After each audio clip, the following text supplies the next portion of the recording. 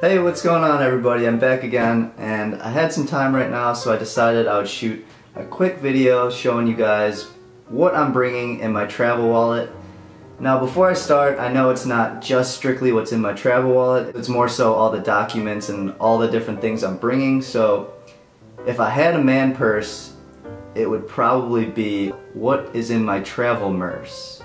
So without further ado, let's get into it. Obviously, the first and most important travel document that you're going to need to take with you, your passport. I mean, that's just a given. I mean, there's not too much to really say about this. You're going to need this to get in and out of the country, in and out of other countries that you want to go to. Yeah, not much to say about that. But to go along with that, you want to make copies of like your passport information. I made about like 5 copies. You never know if you lose your passport or if someone steals your passport.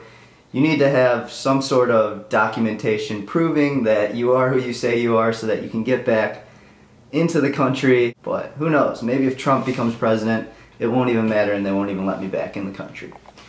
Alright, next thing is this, the International Driving Permit. So this thing I actually picked up from AAA.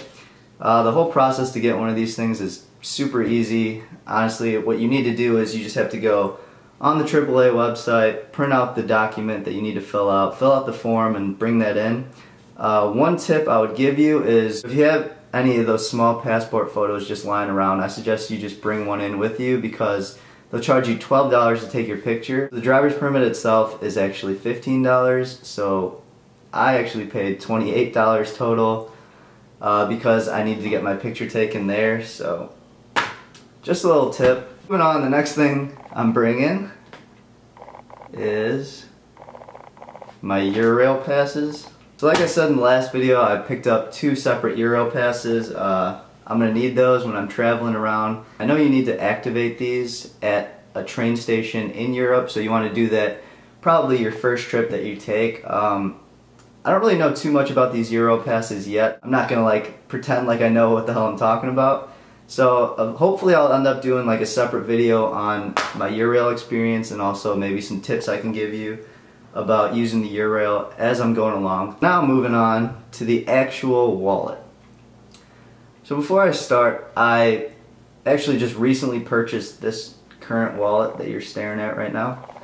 I was using one of those like small little card holders with the money clip on the back, but what I realized when you're going traveling is you're going to need a lot of card slots, you're going to need a lot of room for like extra money and things like that you're going to be carrying around with you. So I decided to upgrade to a wallet. So what's good about this wallet is actually it offers the RFID protection. This gives you peace of mind because when you're just like walking around, you don't want someone swiping your credit card information from you, so this wallet is actually good for that. It'll keep you safe. Speaking of credit card information, this Chase Sapphire Preferred card and my other credit card, American Express Gold card. You're probably wondering, why the hell do you have 2 credit cards? And that's a great question. So the reason I actually have 2 credit cards is I had the Chase Sapphire Preferred card for like the longest time, but when I started working, I was living at home and my 2 major expenses were for groceries and for gas. And the Amex card actually gave me double points on both groceries and gas, so I figured it's my best bet to try to like accumulate more points. But other than that, I don't really have like a definitive reason for picking up the other one. You want to look for a card that has no foreign transaction fees. Actually, both the cards I have don't charge foreign transaction fees.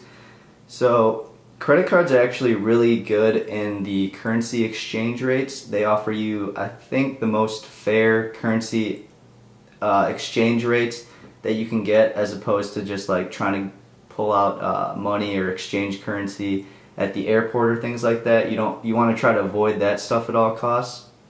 So the credit cards are great, and plus it's also just like simple, fast, and easy. You just swipe your card and you go. So I highly recommend you pick up a credit card, especially if you're like looking to travel a lot more. The next thing in my wallet is my student ID. So obviously I'm not a student anymore, but for some reason I held onto this card. It was just chilling on my desk for the past 2 years. It's expired, but everything I've read is like you can get so many student discounts while you're traveling as long as you have some form of identification like that. So I'm just going to see if that works out for me, and I'll let you guys know as I go then, I guess. Obviously my driver's license, because that's like the main form of identification when you're traveling or just living. Finally, the last thing that's in my wallet are my 2 debit cards. Again, why do you have 2 debit cards? Because I like things in twos, apparently. So the thing about Chase is they just suck with ATMs. Like, they charge you a fee to use a non-Chase ATM, and then you're also getting that fee for using a public ATM. So every time you pull out money, it's at least like $5. And I can only assume that's like, it gets exponentially worse if you're trying to do this at overseas ATMs. So what I did was, you saw that second debit card, which is the Charles Schwab debit card. So I did a little research, and what everyone seems to be going for is that Charles Schwab card. I think it's like the high investors yield savings account or something like that. I don't know. But it's like linked to like a stock thing that you don't have to use. They just give you a debit card.